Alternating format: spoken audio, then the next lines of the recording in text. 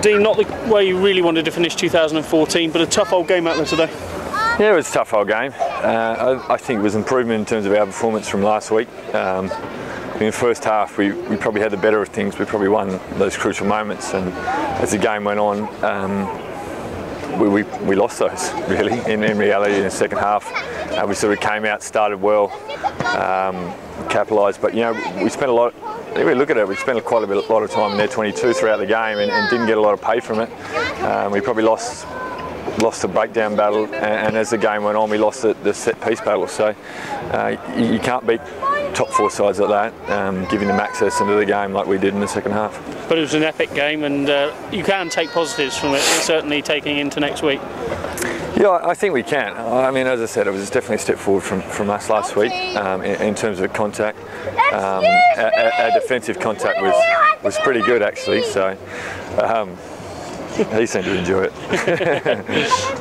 But like you say, coming to Bath, they are going to be a side that are going to be there or thereabouts come the end of the season, and you know, there will be plenty that you'll look at and say, yeah, we did all right here today, and there'll be bits that you'll pick into and be quite negative about yourself.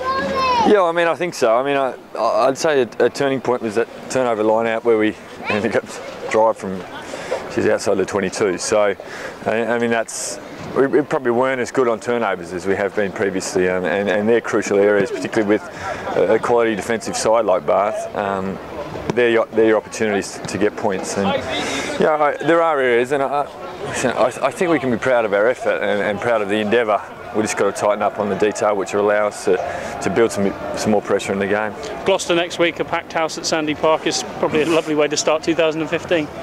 Yeah, what a great game. We're very pleased to get home. Huge game against a vastly improving Gloucester side. So it's a big game for us. It really is must win. So you know, we're comfortable to put some pressure on us to come home. It'd be lovely to be home in front of the fans, and yeah, I think we should expect a performance. 2014, when you look back at it, Dean, it's been quite a year for the club, and a lot of highlights, probably the biggest being the LV Cup win. Yeah, I think so. You look back, it's been a reasonable year. I mean, there's certainly been so much development in terms of the club. We won our first senior title.